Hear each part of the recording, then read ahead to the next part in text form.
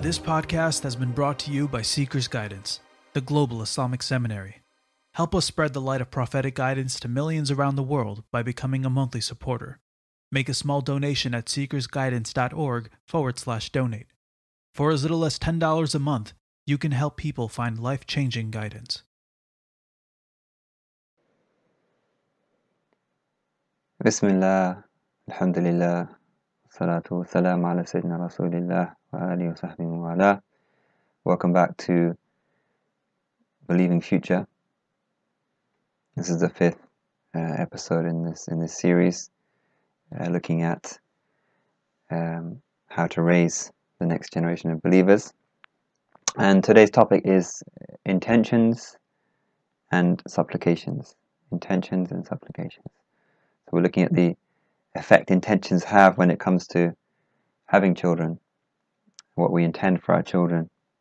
And we also look at the supplications which God's pious servants, His prophets, His messengers and others make either to be blessed with children or to bless the children that they already have. And we all know that the importance, we know the importance of intention. They have a huge impact. Our intentions have a huge impact on our actions and have consequences which not just in this world but also in the next, they last for eternity. We all know that actions are by our intentions. The famous hadith, a person only has what they intend from any specific action. And obviously getting married, having children, these are some of the most significant actions and things we're going to do in our lives.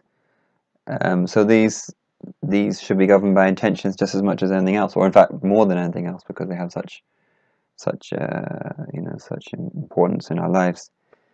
In fact, one of the scholars, actually, his name was Imam Ali ibn Abu Bakr Sakran, he wrote the intentions someone should make upon getting married. Actually wrote a list of intentions as a kind of as a guide for people when they're getting married.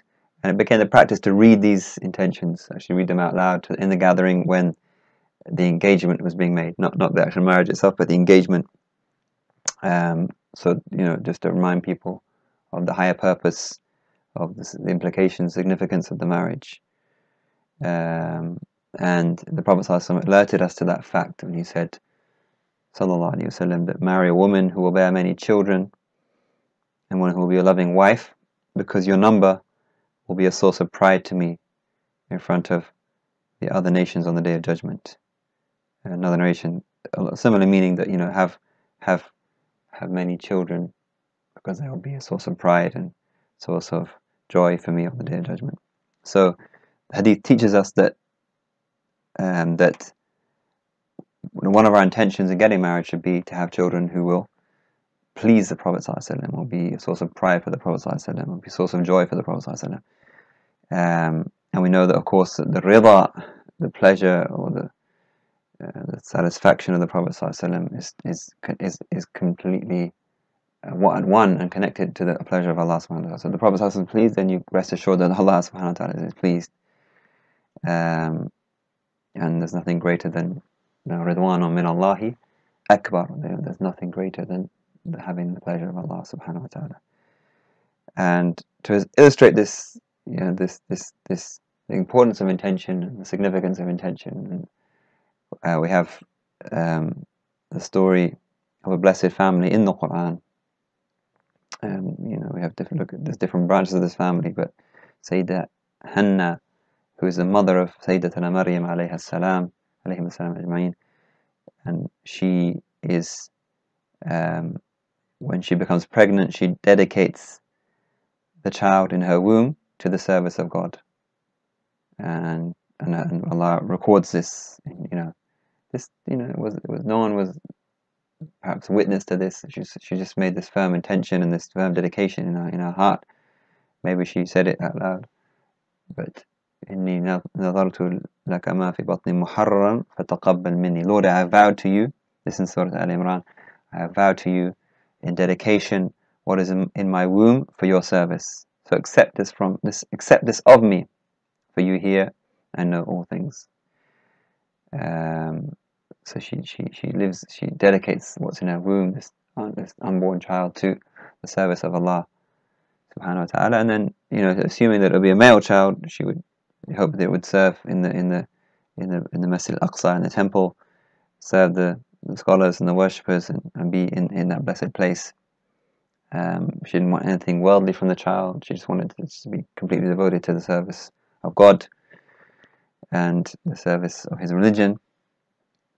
And then, of course, it turns out to be a female child. And she wonders how can her intention, how can her prayer be realized?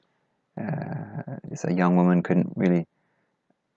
She couldn't see how a young woman could serve in the temple amongst the men and these priests and others that occupying that place and their scholarly gatherings and so on. But Allah, that's the thing. We don't look at the we're not veiled, we're not restricted by the physical, but Allah accepted her intention. That's the point. Allah accepted her intention due to its sincerity. Something she did absolutely for Allah, and Allah accepted it and caused her to be remembered in the Quran until the end of time. This intention that she made, and she said, "I name her Mary, I name her Maryam, and I commend her and her offspring to you, to your protection from the accursed Satan." And then Allah, her Lord, graciously accepted her in the best possible way. فَتَقَبَّلَهَا رَبُّهَا بِقَبُولٍ حَسَنٍ وَأَنبَتَهَا نَبَاتًا حَسَنًا, and made her grow in goodness. Allah accepted her in the best possible way, in the absolute and complete and most beautiful way, and He made her grow in goodness. And this tells us about acceptance, this unseen thing from Allah, the qabul, that accept from us. And it should be one of our du'as we constantly make, that pray for acceptance. رَبَّنَا تَقَبَّلْ مِنَّا, accept us, accept us. Sayyidina Ali said that we should be more concerned about the acceptance than the action itself. That's what she just acted with sincerity and acted with truthfulness, and Allah subhanahu wa ta'ala accepted that, and we see the fruits of that. Maryam, the first of those fruits being Maryam alayhi salam, the blessing that she was, and then from her, of course, comes Sayyidina Isa alayhi salam. Sayyidina Isa, the one who will save this ummah, who will return to save this ummah, the ummah of Sayyidina Muhammad sallallahu alaihi wasallam. We never forget that fact. He will save us from the Antichrist and the Dajjal. So he wasn't just a blessing for the children of Israel or the Bani Israel, but he was a blessing for the nation of Muhammad sallallahu alaihi wasallam. And our fate is tied up. It's not just the fate of the Jews, but the fate of the nation of Muhammad sallallahu alaihi wasallam is tied up in that one intention. Think how far reaching it is, how the consequences of that intention and that sincerity. From that comes this blessed child, Sayyidina Maryam. From her comes Sayyidina Isa alayhi salam, Ruhullah, God's spirit. And then Allah, from that we see also how the impact that has on another prophet, Sayyidina Zakaria alayhi salam.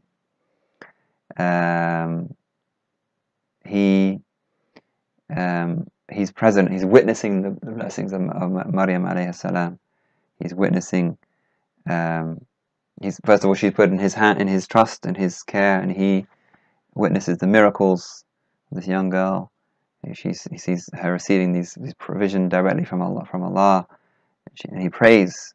When he sees these things taking place, he actually prays. He supplicates, and that's a lesson as well. That when we see blessings and we see acceptance and we see great things happening, we witness these things, and we ask Allah subhanahu. It's a time of acceptance. It's a time of closeness to Allah. So he makes this dua, Rabbi habli min ladunka dhurriyatan tayyibah innaka sami'ud du'a. Rabbi habli min ladunka dhurriyatan tayyibah innaka sami'ud du'a. Lord, from your grace, grant me virtuous offspring. You hear every prayer. It's a prayer we should make. Make a habit of making. Some of us may be wishing to have children, and that's a dua for that. But also, if we already have children, it's a dua that they be tayyib, that they be dhurriya tayyiba, and not just our immediate children, but dhurriya continues. Our progeny, those who come after us, not just our children, our grandchildren, great grandchildren, and so on. That we pray for them to be tayyib, to be pure, and to be blessed. not just and that is the that is a desire, that is the dua, that's a prayer, that's what the Allah's chosen servants ask for. They want for pure, virtuous children. Not nothing worldly about this. Nothing. Some of us have a concept of success. We want our children to be successful in a worldly sense, and this is purity that they're seeking. This is elevation that they're seeking. And another place in the Quran, being the Surah Maryam, we are told the state that Zakaria makes his plea. He complains of his weakness in his old age and his fear that no one inherit from him. And when we say inheritance, it doesn't mean material, it doesn't mean money or property. It means the spiritual inheritance that he's worried about. He's worried that he's going to die, and he doesn't have an heir to inherit this legacy that he has of knowledge, divine, deep, religious, spiritual knowledge and authority, and even prophethood. His son will become a prophet in his Sayyidina Yahya. And so when he prays for Allah in that state, he receives the good tidings of a son whose name is Yahya. But these stories. Why are these stories being told to us in the Quran? For us, to take note and to reflect on and look at how intention and supplication and what's being asked for. If you hone in on what's actually the words that are being said and what's being asked for. This is the speech of God. It's timeless and it's limitless, and this is what we're being taught here. And finally, we have another very special and important dua in the end of Surah Al-Furqan. Again, prayer for progeny, prayer for goodness. Allah describes his Ibad al-Rahman, the servants of the All-Merciful, the chosen servants of Allah who walk upon the earth in humility, and that they are they are in a state of balance in terms of how they spend and they avoid disobedience. And Allah describes all their attributes, so their control and their good character and their humility and so on. And then at the end, the final quality or the final words that seals this description of them, these 12 or so qualities, that they are people that say, رَبَّنَا هَبْ لَنَا مِنْ أَزْوَاجِنَا وَذُرِّيَّاتِنَا قُرَّةَ أَعْيُنٍ وَجَعَلْنَا لِلْمُتَّقِينَ إِمَامًا. Another dua which we should repeat and know and understand.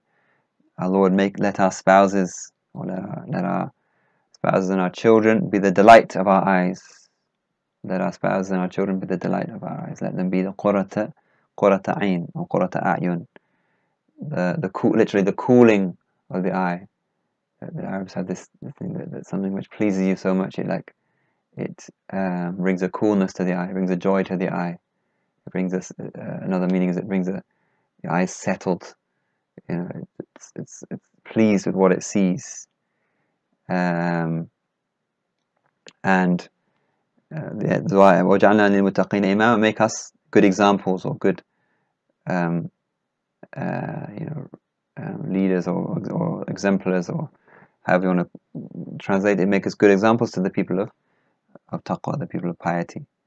But this is a dua that they make, that hablana, my Lord, Rabbana hablana, our Lord, the nurturer, the carer, the giver, give us for us this joy of witnessing goodness in our spouses and in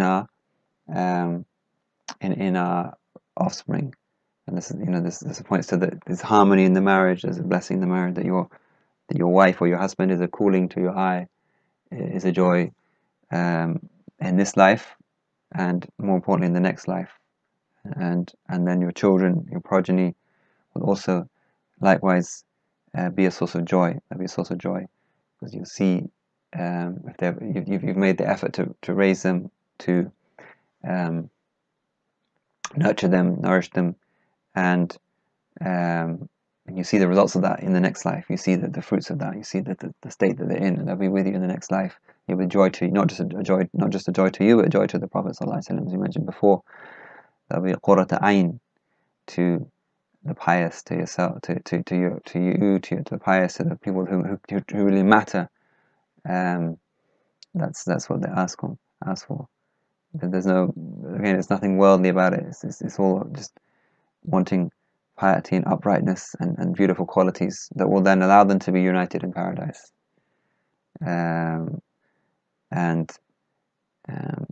So this is what we learn from these supplications and these pleas with Allah subhanahu wa ta'ala that make us like this and make our children a joy, make our children pure, make them pleasing.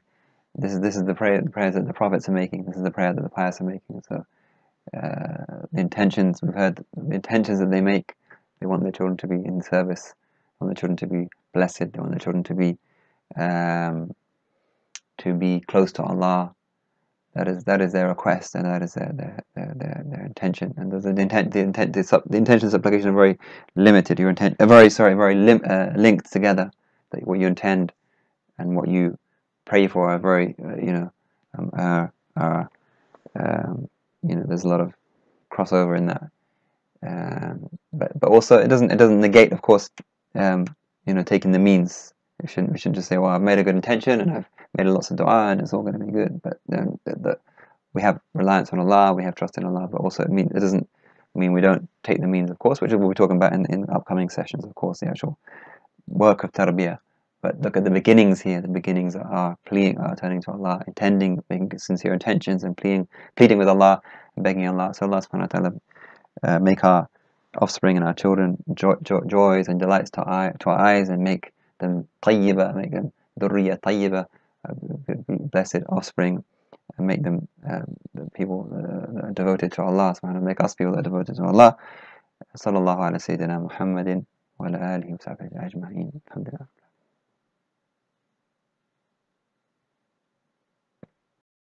Thank you for listening. This podcast was brought to you by Seekers Guidance, the Global Islamic Seminary. Visit seekersguidance.org to access reliable Islamic knowledge taught by qualified teachers. We offer a wide range of courses, podcasts, articles, and a world-class answer service. Support us in spreading free, reliable Islamic knowledge to millions around the world by becoming a monthly supporter. Visit seekersguidance.org/donate and make a small monthly commitment today.